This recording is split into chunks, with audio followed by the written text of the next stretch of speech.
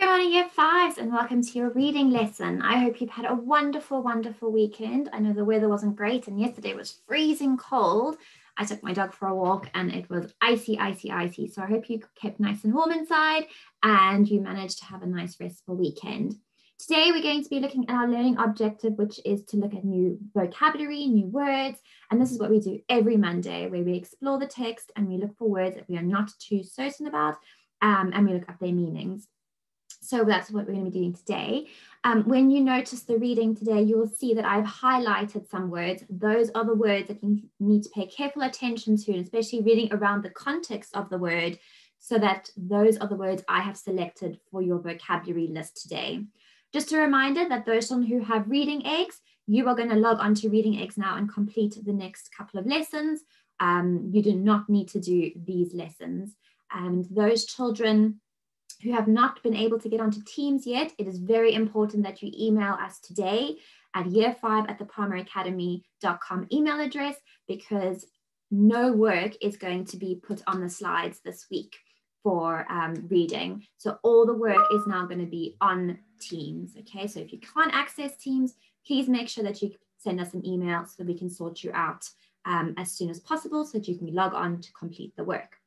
Right, so we're going to continue now, and our skill today is obviously looking at vocabulary and to understand the meaning of the new words that we're going to look at. So here's our text, which we're going to read together, and there you can see I've highlighted some words, and those are the words that you need to pay careful attention to, because those are the words that I'm going to be asking the meaning of. Right, so let's carry on reading the next 4 pages. Barney sat in the front seat and held the steering wheel. If only he could drive, he could take the car to the police.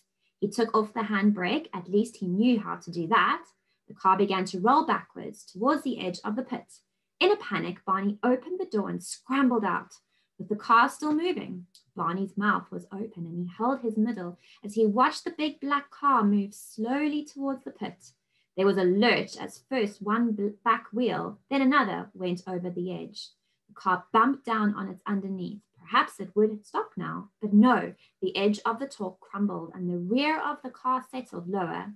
The front wheels rose slowly in the air, and with a horrible scraping and grinding, the whole car slid over the edge.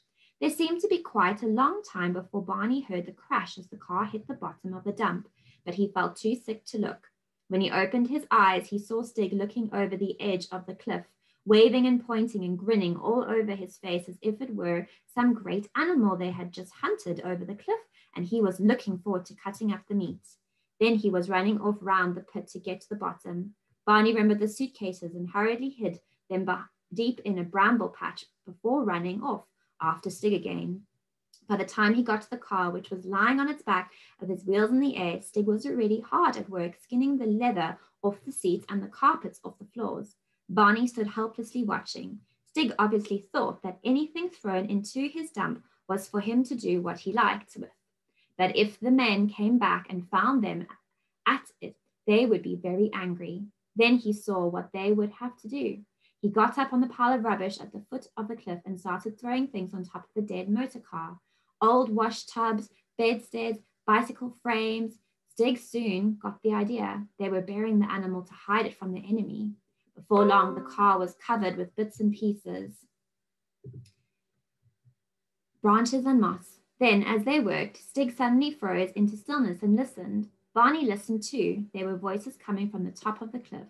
Barney crept into the inside of the upturned car and beckoned Stig in too. They crouched on the ceiling, looking up at the seats and pedals, and listened. The voices of the 2 men came down from the top of the cliff. Well, ain't there, is it? Go on, have a look. Have a good look. All right, then, it's gone. What do we do now? We got a nice long walk. That's what we've got, mate. Or if you don't like walking, you can run. You seem to like running, all right. Who likes running? You'd run too, didn't you? You started running fast. Got windy because a couple of kids was playing Red Indians, so we've lost the lot, all through you. I tell you, they wasn't kids. Or wasn't, anyways. What was it then? It was a thing, I tell you, a horrible thing. First, out of that, their pit, I shouldn't wonder. Come on, let's get out of here. I tell you, I don't like this place. I'm getting back to town, if I have to walk all the way. Barney smiled at Stig as the voices faded away. Stig grinned and shook his horrible club. Granny and Lou were back from shopping when Barney struggled in through the front gate carrying the 2 heavy suitcases full of silver. Barney, what on earth have you been up to? Granny exclaimed. I brought your spoons and forks back, Granny.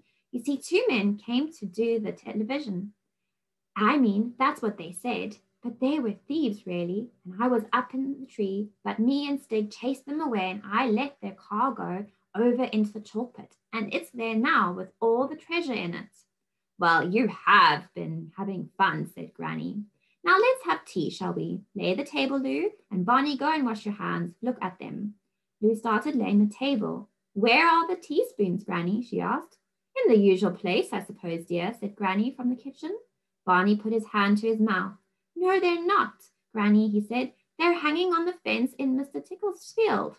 What? Granny exclaimed. Really, Barney, that's naughty. You know you mustn't take the silver for games. I didn't take them, Granny, Barney protested. It was the television man, and Stig was running after him with a club, and I tried to stop him because I thought he wasn't a thief.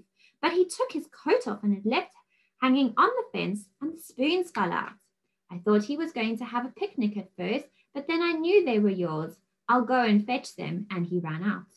When Barney got back, there was a policeman at the door talking to Granny. She looked worried. What's this about thieves, Sonny? Asked the policeman. Yes, I saw them up the tree. I was, and one of them went into the house, and I went to fetch my friend Stig and me, and Stig had a fight with them, and they ran away, and the teaspoons fell out, and the car was full of treasure.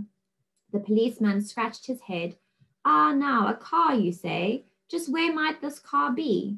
Barney stood on one leg. Well, I thought perhaps I could drive it to the police station, but it went backwards over the cliff and Stig thought it was dead and started skinning it, and then we buried it. But I couldn't help it, I promise.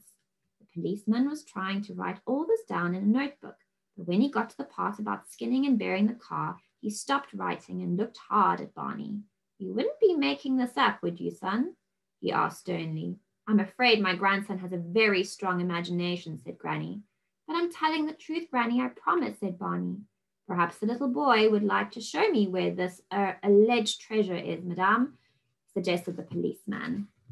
Right, what I suggest you do now is you can go back and reread this. So rewind the video and go and reread this on your own now. You can either do it out aloud or you can just do it silently in your head so you can make sure that you've understood the text.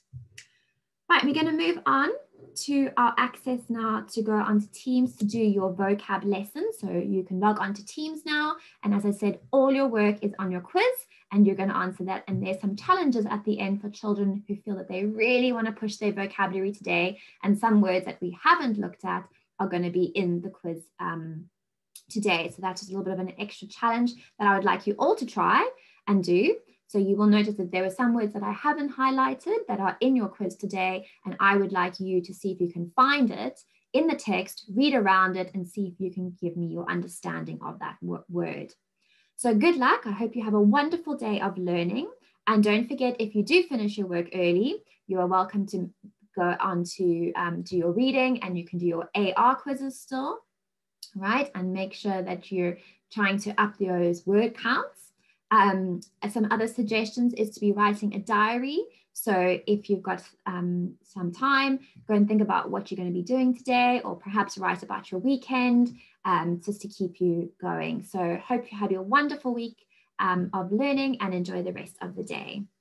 Take care. Bye.